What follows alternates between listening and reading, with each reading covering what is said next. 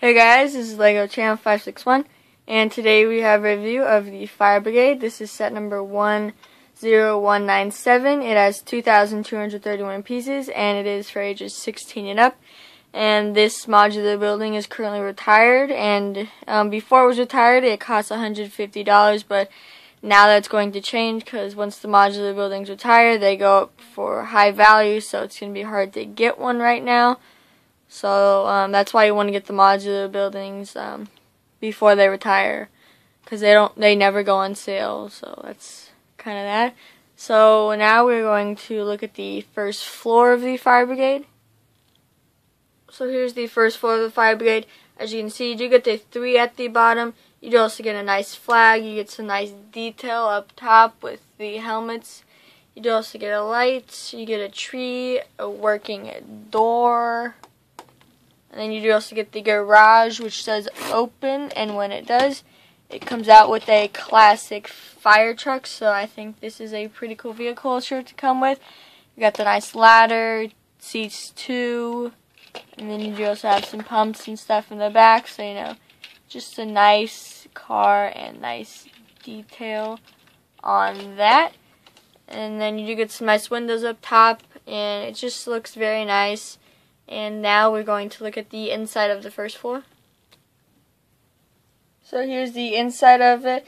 I know you can't see a whole lot, but I'm trying to get the light on it. So you got the stairway, got a nice little clock there, the doorway which goes inside, the garage, the fire pole. You also have the helmets and the the pump or the air oxygen tank in the back. And then in the middle there your car goes, so I'm going to show you from the back what it looks like. But yeah, this is pretty much the bottom floor. It's just like where all the stuff is for when they go. They just get the stuff and go out. So that is the first floor of the Fire Brigade. So this is the back of the Fire Brigade. In the back, it's just mainly where the car goes when the garage is closed, so it doesn't have to back in. So that just opens up right there. Then you just slide it in, and it fits like that. So the back isn't that special. You see the gray base plate. You got some grass and some dirt probably. And you do have a lot of open exposed studs. Like here you have these 2 studs are exposed. You don't even really use them for anything, so it's kind of weird. And up here this is exposed, but this can also come off, so you can get a better look at the inside of it. But I don't know, the back isn't the best, so luckily when you have modular buildings you don't really see the outside. And here's just a view, another quick view of the inside from the back. I know there's not a lot of light in there, but yeah, so that is the complete first floor. So that is everything that happens and goes on with the first floor. So here's the second floor. There's some great detail on here. You got the sliding or shingling here. You got the nice mud guards for the cars. You got a nice little railing here, some windows, and just a bunch of nice stuff. I'm going to turn it around. So there's a lot of of the Technic pieces that are kind of exposed. So you shouldn't see it if you put this next to something. And then the back, it's just more windows that are the same. And then for the inside of it, yeah, this is kind of like the hangout zone, or like where like all the fire people hang out or spend their time when they don't have like to save someone's life or something. So in here you got the stairway leading up from the first floor, which is right here, and then you got a stairway leading up to the roof. And then over here you got a bookcase or shelving unit kind of over there. I'm going to shine the light. You got the 2 minifigures playing ping pong, so that is a great little accessory or detail right there. Then here you have a fridge right there. It does open. It's kind of hard to open sometimes. Let me open it. There we go. So it does open. You have some sausages or hot dogs in there, depending on what you want to call it. So just put the minifigure back. Then you do have a chef right here. He's got a stove, and then he's also got some cabinets and some drawers, and then here's the pole where they go down to get to the car, because this is kind of their hang-up zone, so that's where they're mainly going to be. And then you do also have the couch, which I showed you. It's just a nice, simple little couch. They didn't do any tiling on the floor. Most modular buildings don't have tiling on the floor. So that is just a look at the second floor of the fire brigade.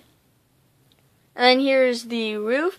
You got the classic 1932, which was kind of tricky to build, but it does look cool because you have a bunch of bricks going different directions, so that was kind of hard to build. And then you do have some nice shingling or sliding right here, some detail to hold up kind of like the roof.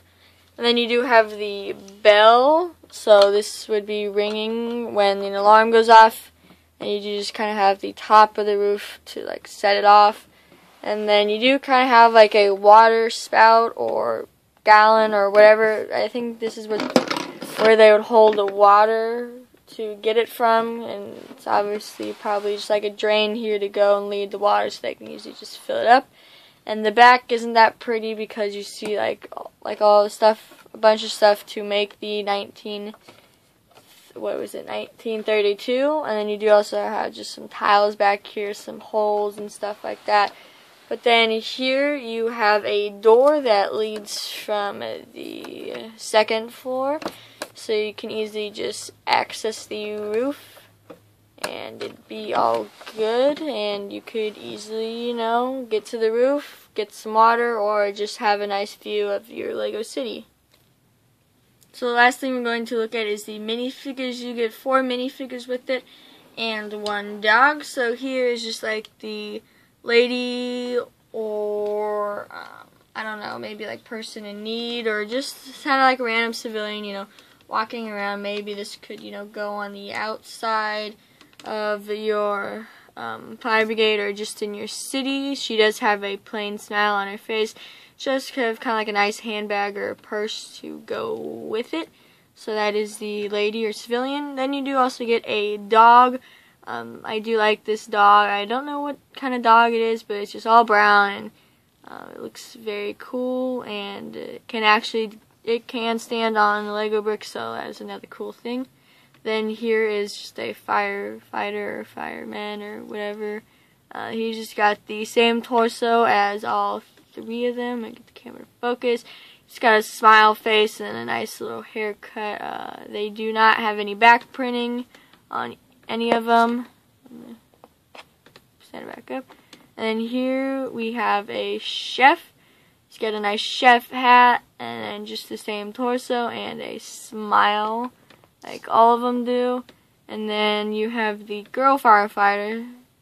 She's just got a nice little hairpiece, and just the same torso as all of them. So there are the minifigures that go with the fire brigade. So that is the fire brigade and everything that you get with it.